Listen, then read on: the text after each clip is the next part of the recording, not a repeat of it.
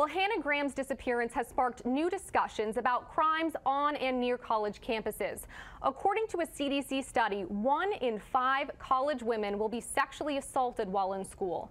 Kimberly Suiters shows us how some new devices are trying to change that statistic. So he was at school. Yay. Tracking her teenage son around town and her daughter at Penn State through their cell phones gives Hillary Tattersall peace of mind. Especially with all the events happening at UVA in Charlottesville.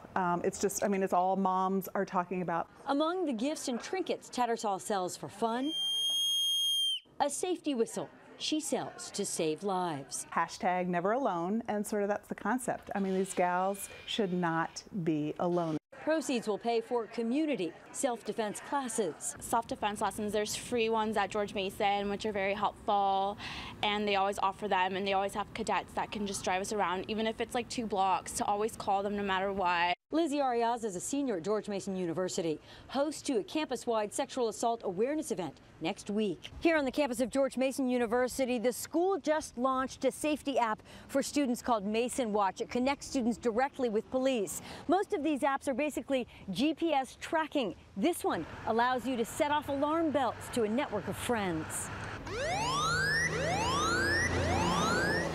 But even with a growing number of apps designed to protect students, we did not find any who use them yet. I have heard of them with like all the news about the Hannah Graham situation. Just knowing that you have an app keeps you a little more aware of the situation around you. Why haven't you downloaded one yet? That's a great question. But a low-tech, easy-to-grab whistle, they will use. In Fairfax County, Kimberly Suiters, News Channel 8.